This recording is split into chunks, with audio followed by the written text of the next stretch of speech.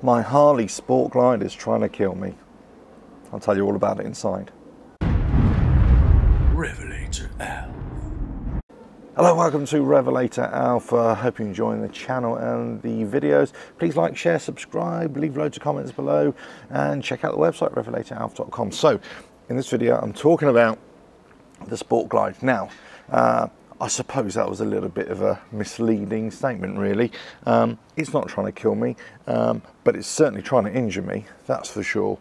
And it's not the bike. It's got nothing to do with the riding of the bike. So how's it trying to do it? And I'll tell you what, I'm going to show you. Look at that. Look at that thing there. Oh, slice my finger open.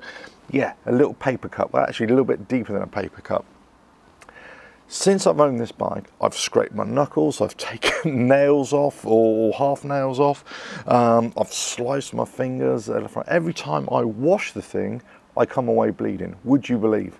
And I think it's actually partly because it's me. I always seem to be in a bit of a rush to actually wash the thing, get it clean, and off I go.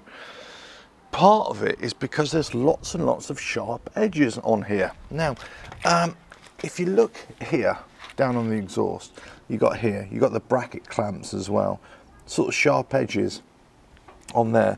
Everything seems to be really sharp, right down here. There's a sharp edge there. You know, so you're washing it with a rag or a sponge, and you slice yourself. Just here, the fins, you know, you just get something there, and you catch it at the wrong angle, slice away. So this bike has made me bleed, definitely. So what's the solution? Well, the solution is, one, I just go slower. You go slower when you're actually washing this bike. But I actually also popped down to the local Harley dealership. Now, they've got a kind of a wash bay at the back. Then they've got the old Harley shed there, you know, the Davidson, the Harley Davidson shed, the original shed, mock-up. And inside there, they've got all the cleaning products and everything like that, which is, you know, it's pretty cool actually. But I went and had a chat with them about the best ways to wash the bike and all that kind of stuff. And I did that even before I bought the bike.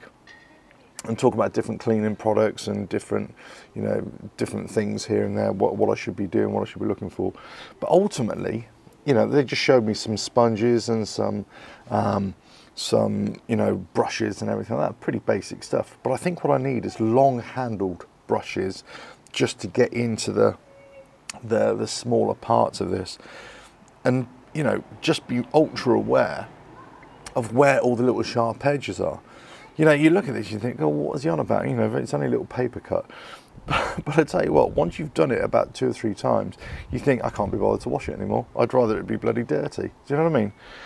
Anyway, I just thought I'd bring this to you because last night, this little, would you believe, this little paper cut here, which I caught on here somewhere. Oh, look at that. Oh, look at that. Is that rust? No, there we go. Whew, I thought it was rust.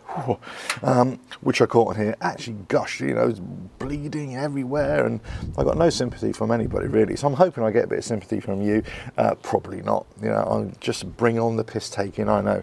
But anyway, just watch out for it, because everywhere you go there does seem to be little sharp edges there. Now on here, it's one of those things, you know what, I might get a little file and just file that down, just so it's a little bit smoother. But there's definitely, you know, lots of little catch me outs there, especially if you're trying to rush around, and especially if you're, you know, trying to get into the deep areas as well.